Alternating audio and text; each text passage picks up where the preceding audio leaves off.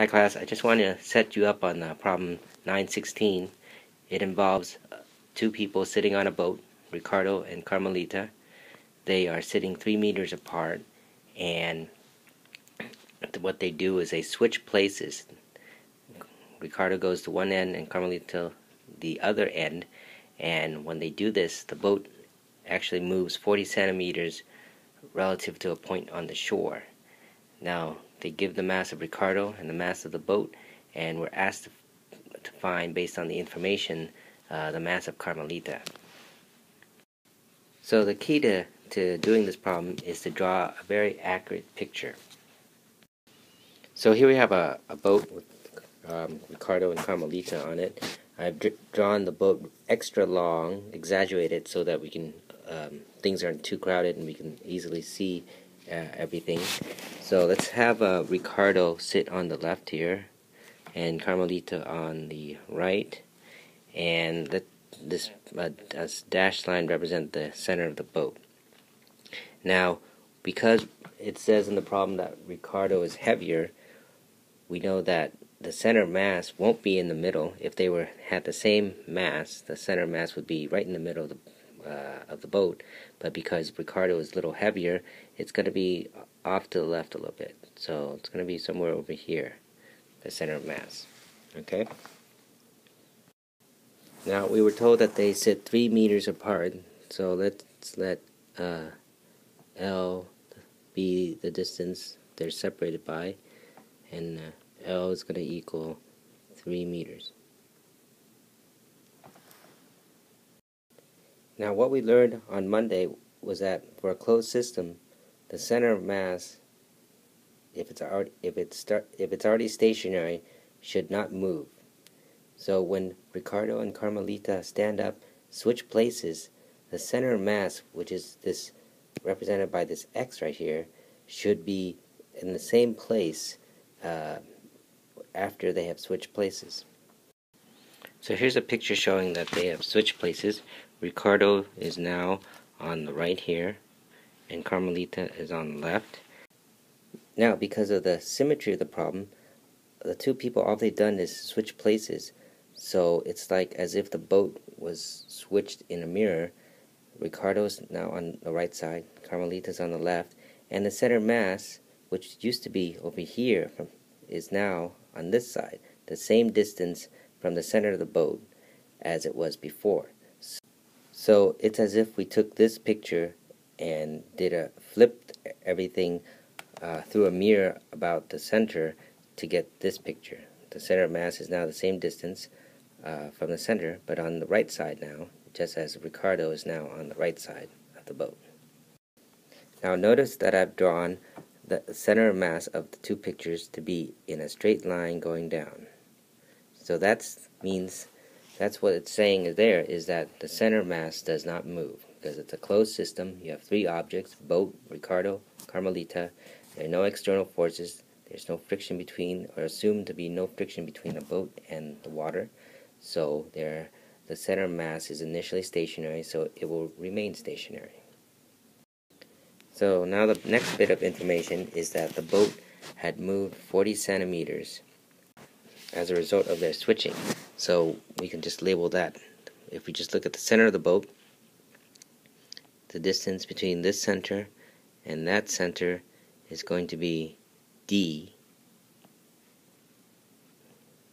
where D is going to equal to 0.4 meters. So let me just clear this up a little bit. Move this down so that we can make the picture more clear. Okay, so now we're ready to label everything. Everything before they made their switch and everything they made after they made their switch. So before they made this switch, so relative to this pier post, let's let Ricardo's position be X sub R, and the boat's position be labeled as X sub B. And let me just move these things down a little bit so that that's still D. and then Carmelita's position would be labeled x sub c. Okay, so after they made their switch, these positions are all different now, so we need to give them just new names. So Carmelita would be x sub c prime. The boat has also moved x sub b prime, and Ricardo has moved to x sub r prime. So everything is measured in a fixed frame, the pier post in this case. There's a final position, of course. That's the position of the center mass, xcm, which goes from the pier post all the way to the x there. And again, x center mass does not change, so in both cases it's represented by one variable and one variable only. So from the previous video lecture, we have a formula for the center mass. That's xcm equals the sum of each mass times its position divided by the total mass, where this is the Greek symbol sigma, means sum. For our case, just before the exchange, we just take m Ricardo times his position plus mass of the boat times its position plus mass of Carmelita times her position divided by the total mass.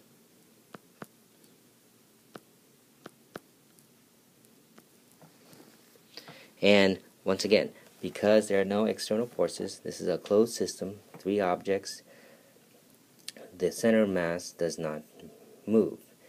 That allows us to set this equal to the same formula, but with the variables, the position variables represented change for the prime variables, the variables after they made their exchange. So it's mass of Ricardo times the position of Ricardo after the exchange. Now it's prime. So this is the variables that appear in the second picture. Mass of the boat times xb prime plus mass of Carmelita times xc prime, all divided by mass of Ricardo plus mass of the boat plus mass of Carmelita. So this equation equals this equation, and we need more information if we want to solve for Carmelita's mass, which is m sub c. We can get more information if we go back to our picture and see if we can relate the prime variables to the unprime variables. So if we take a look at the picture again, we see that if we start at, say, x sub r and move a distance half of the boat, L over 2, we get to the center of the boat. From there, since the center of the boat moved back a distance of d, we subtract d, we get to the center of the boat after the switch, and if we add another distance L over 2, we get to Ricardo's new position. So mathematically what this means is we start at x sub r, and then we go to the center of the boat, L over 2.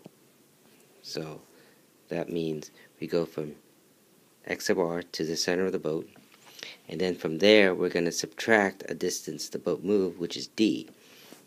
So minus d, and then from there we're going to go from the center to Ricardo's new position. So we must add a distance L over 2. And this must equal Ricardo's new position, which is xr prime. So we want to do the same thing for the boat position. It starts out at xb,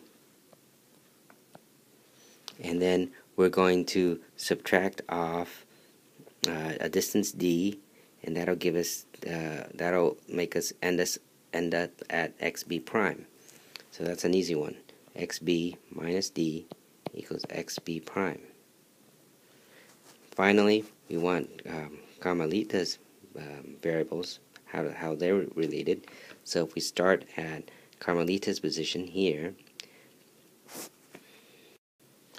and subtract off L over 2, we get to this spot, the center here, and since the boat move a distance d, we subtract off another d, we get to the center of the new boat's position, and then we subtract off another L over 2 to get to Carmelita's new position.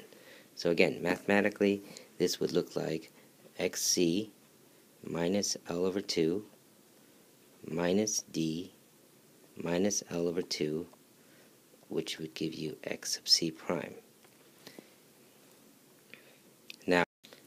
Now with these equations and the equations relating the center of mass, you should have all the equations you need to solve for Carmelita's mass. And I'll let you figure that one on your own.